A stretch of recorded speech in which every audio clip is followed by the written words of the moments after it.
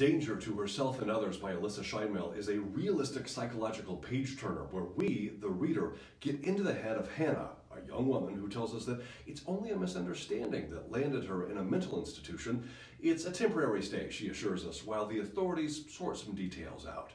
Hannah and her former roommate Agnes were playing games, Truth or Dare, and Agnes was badly injured in a fall from a second-story window. Agnes wound up in a coma.